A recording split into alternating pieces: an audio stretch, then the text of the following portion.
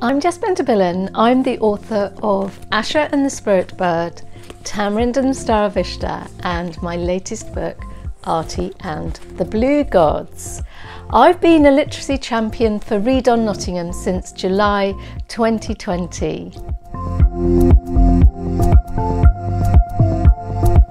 My favourite place to read is in the morning in bed, and I think I like this place because it reminds me of when I was young and I used to sneak a book into bed and pop it under my pillow, and it meant that in the morning I could take it out and in the early light just get on with the story that I was really into.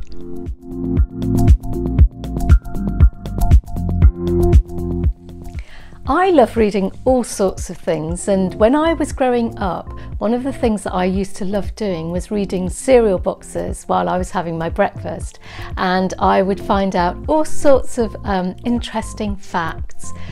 These days I'm lucky enough to get sent lots of very brand new children's storybooks, and so one of my favourite things to read is those stories and to get really kind of stuck into them.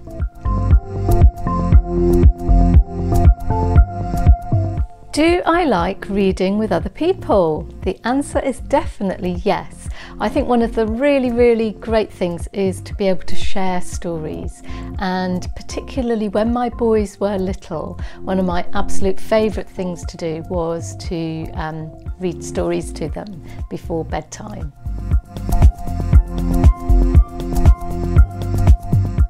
Life can be tough for all of us, and I've definitely had times, especially in these last few years, when I've felt a bit sad.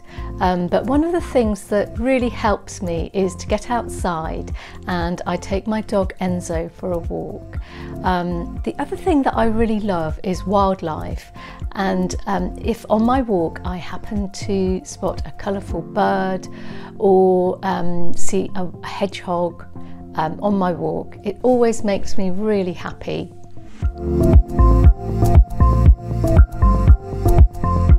One of my happiest reading memories is from school.